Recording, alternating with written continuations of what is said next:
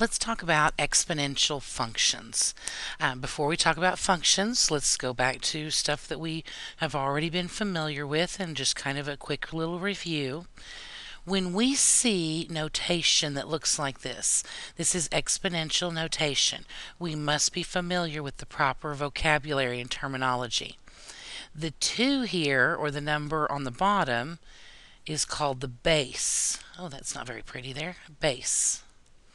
This is going to be extremely important as we continue through working with exponential functions.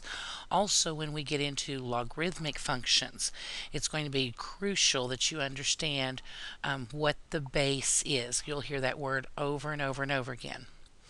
Also, this 5 here we call the exponent or the power. So we need to know those vocabulary words because we're going to be seeing them a lot.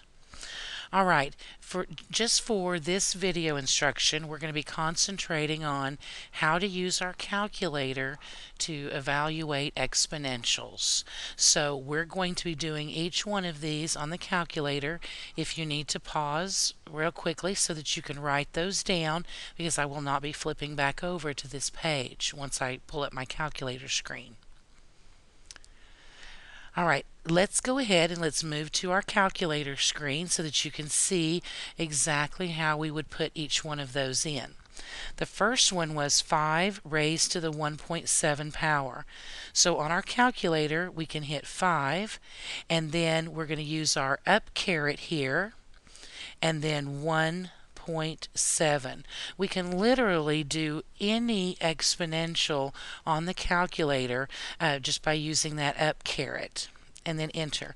If I were going to round this to 3 decimal places, this would be 15.426.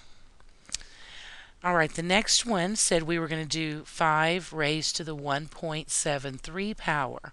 Now you could type this in again, but I also would like to show you a little trick on the TI calculator.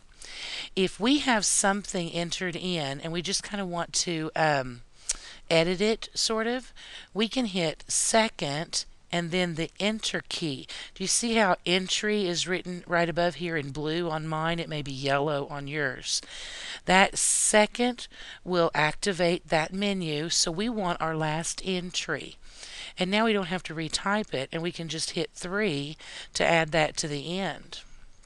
And then when I hit enter, rounded to 3 decimal places, this would be 16.189.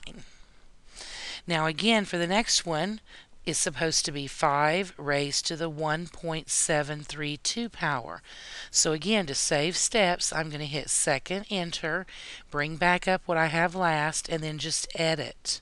So I'm going to add a 2 to the end, and then hit enter. So rounded to 3 decimal places, that would be 16.241. Now the last one says 5 raised to the square root of 3. This may look like something very strange to do on your calculator, but you absolutely can. We can hit 5 raised to the, now my square root button is right here above the x squared, so to access that I have to hit second and then x squared, and it put a square root on my calculator. And then 3, now I have to close the parentheses. When I did the square root, it automatically opened one, so I have to close it to balance it out. And then hit enter, and rounded to 3 decimal places, that would be 16.242.